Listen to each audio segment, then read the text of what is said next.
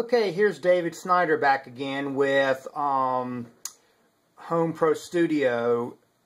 Lesson number 3, we're talking about drums because that's almost always the thing that people struggle with the most in getting a realistic sounding song or great production, whether you're just doing a simple demo or whether you're intending to use your home studio to produce a commercial cut or to actually produce an album, which you can as long as you have the right software, such as, again, Finale, Garritan, Band in a Box, those type of things, and a good digital audio workstation.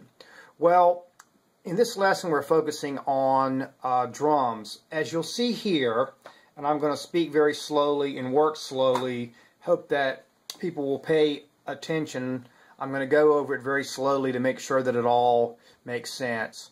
Behind the mixing board on the Garritan Aria Player, which is a plug-in VST, which is compatible with Finale and worth every single penny, as you can see behind this, I actually have 2 drum tracks opened up in a Finale working template.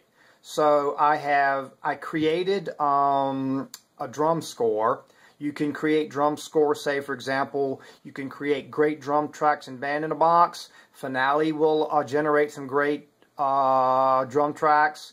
Most of the time you're going to want to edit and tweak your drum tracks yourself, but even if you generate a drum track on its own in Band in a Box or Finale or whatever program, you export it as a MIDI. You import it, for example, into Finale. You go here to this box where it says MIDI, and you see how I've selected Play Through VST, which is the top. Okay, so once I do that, then I go to Instrument Setup. I go to VST Instruments. I'm choosing the Aria Player. The Aria Player comes with the Garritan program. It's what the samples play through. I've already got the box open. You just click on the pencil and it brings you here, and I can see my score now, which I call Drum Experiment, is going to play through the Aria Player. I have the other tracks muted. I have the drum tracks soloed. In many cases, I'll actually record 2 drum tracks to a song so I can mix and match later to give it a little bit more dynamic depth. Sometimes I'll use a drum track in certain sections. Sometimes I won't. Sometimes I'll have both drums going at the same time. But let me let you hear what a drum track sounds like when it's played through the Garritan Aria Player using the Garritan live drum samples. Okay?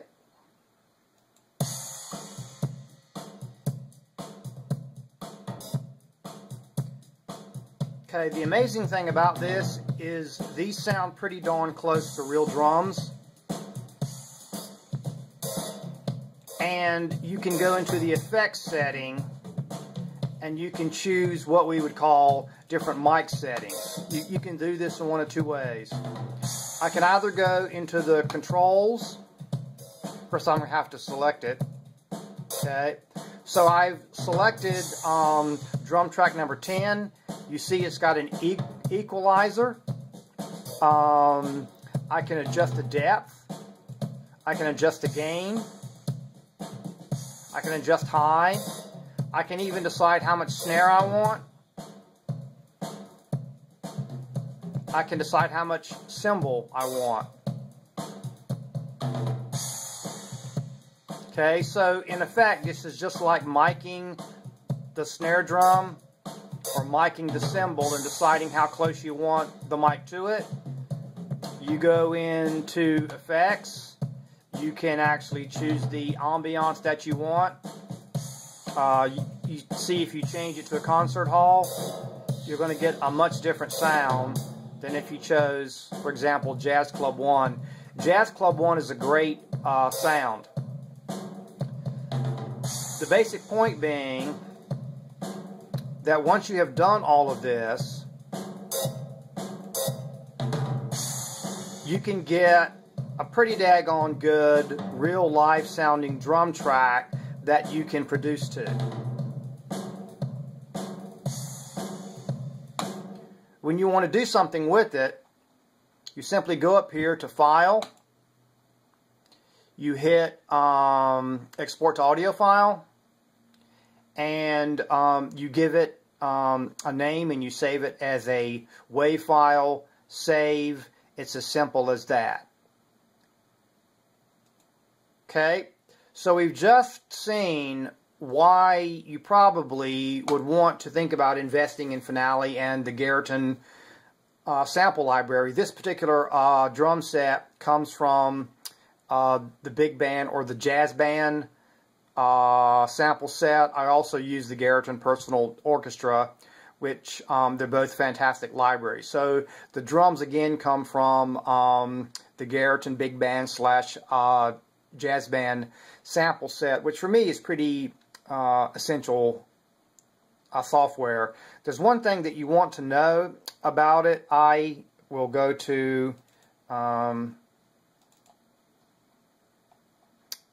when you export anything in Finale at this particular point, or a Garritan, it exports it as a stereo file, which apparently is something that they're working on. But you know that if you want to import something into a digital audio workstation, you are going to want to have a mono WAV file. Therefore, and I've discussed this with the people at Finale, for the time being, and this is okay because I really like having the sound of live drums, you're going to have to use Audacity. So what I do is I open up Audacity. Once I'm in Audacity, I find the file. Here's the Finale drum sounds. I open it.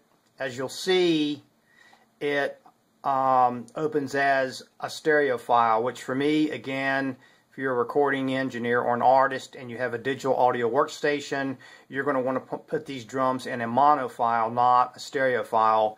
But that's fortunate because you just go Tracks. In Audacity, you go to Tracks, up here at the top, Stereo Tracks to Mono. It's right under Add New, Stereo Track to Mono. There you go. Bingo.